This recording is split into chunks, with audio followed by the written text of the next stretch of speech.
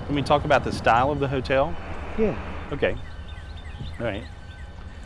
The hotel was built in 1896, and it's a Queen Anne style. The way you know it's a Queen Anne style is because it have. Let me do it again.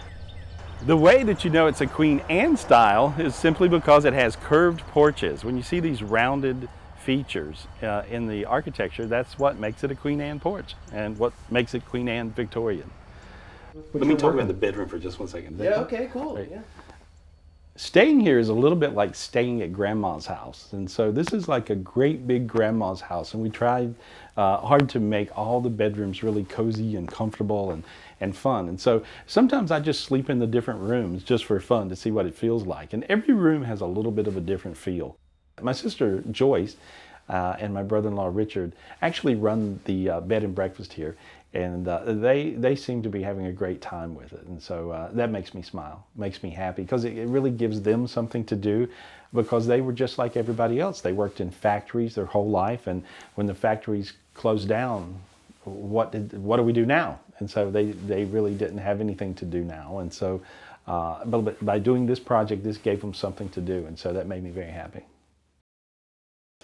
And the hotel really does have some spirits. Like I'm a person that does spiritual things for a living. I'm a known psychic around the world, and I do a lot of shows on the Strip in Vegas and all over the country. Do a lot of radio, do a lot of TV stuff, and you know, being here, I see spirits in the hotel, and which is very common for me. But all of a sudden, other people started seeing the spirits too. We would have guests that would, you know, be a little freaked out because they would see this lady that had slick black hair that was kind of slicked back, and she would appear and then sort of disappear. And this has happened many, many, many times. And so after a while, we really figured out it was Deborah Leach, who is the original owner of the hotel. In the very beginning, it's a railroad hotel. She was Angus Leach's wife. And so she seems to visit, and I think she approves of what we're doing.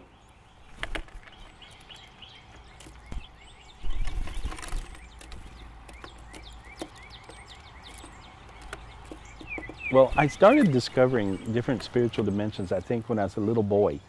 I think when I grew up on my grandmother's farm a little ways away down the street, a couple of miles, I was able to see what I believe my dog was seeing when I was a little kid, because I realized my dog sometimes would love certain people and dislike others.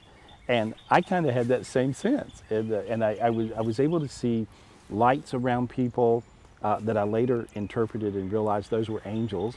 And I was also able to see dark energies that I later interpreted and realized those were demons. And so it didn't take long to sort it out. If you can count to two, you would have angels here or demons there.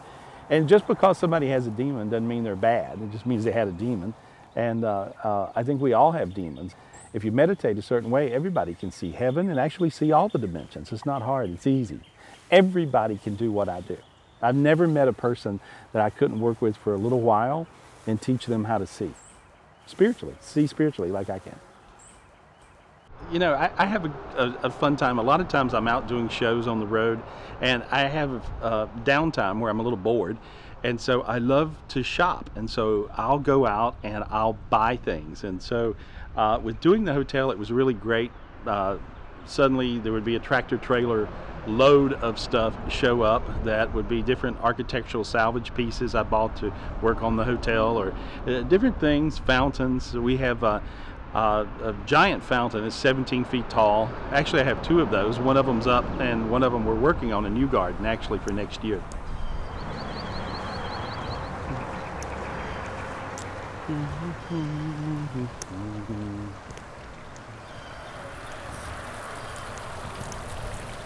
This is my favorite spot. This is actually my favorite spot in the hotel. It's the gardens. The rose garden is just a very peaceful thing. And once I did the rose garden, I actually realized I created this energy vortex. I'd come out here and I would feel all healed up. And even being psychic, I would come out and I would see angels, I would experience different kind of healing energies, and so I think a lot of other people have felt the same thing and been able to see things like, sort of like I do. It's a great place to just rest and meditate. Let your mind go. I think what helped create the energy vortex around the fountain, which was this area was very suppressed and they'd closed the factories down and stuff. And here's this crazy, eccentric nut, me, who came in and decided to put a 17-foot tall fountain in the middle of this giant rose garden just because. A garden is a place that I think you learn to really appreciate. You have a garden just so you can appreciate it. That's it. And this is an area, Star is an area where people really appreciate each other. They really do. There's a sense of community here. There's a sense of small town here. And there's really a strong spirit that exists here. And so this beautiful sense of spirit and sense of really oneness with each other it is here. And I think the garden sort of brought it back to life. I think a lot of people can feel it.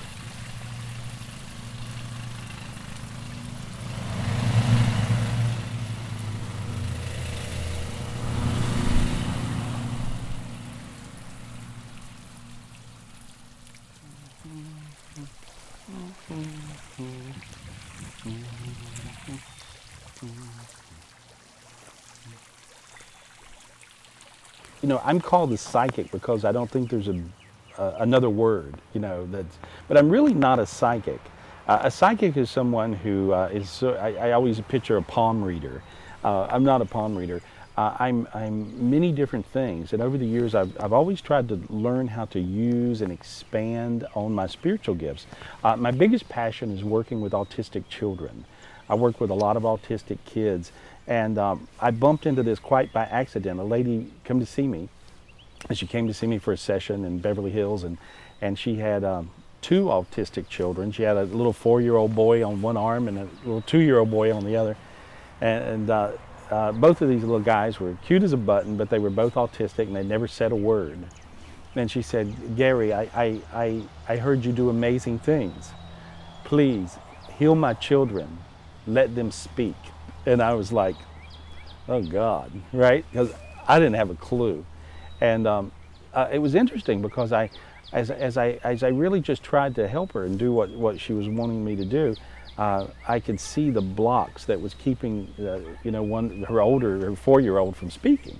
And I worked with his energy and talked to his angels and cleared his energy, basically. And I said, you know, I told him, I said, if you could say something to your mom, she would really be happy. And he said, "I love you, Mom."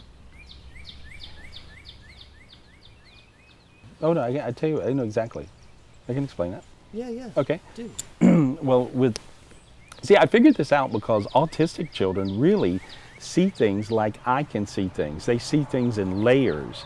They see things in dimensions. See, I can see things in dimensions. I can, of course, talk to dead people. I can see angels. And I see things in layers. See, when I'm looking at a person even, I don't see what everybody else sees with their eyes. I see something different. You know, I see something very different. And so autistic children can see the same thing I see. And then some, because they're far more spiritually gifted than me. And they're usually, I find them up in the cosmos somewhere doing some job for God. And their physical body is down here anchored, but their real intelligence or intellect is actually in the spiritual dimensions. And I have to clear their physical bodies, and their spiritual intellect then will join their body. And when that happens, it's magic, because they start talking instantly. And it's really crazy to see this process. I think that this is a place that's going to really attract a lot of young people. We just got to, we got to create some things in an artist community that gives young people things to do. And so as soon as we have a few little things to do, I think we're going to see Star become a brand new youthful star. I've always entertained my whole life. And so it's easy for me to figure out, how could we entertain people? You know, like, what are we going to do here? And so with being an entertainer, I think it's just a natural thing that's what I do. But I think that's my mission here. I think my mission here is to figure out how to entertain the people in Star.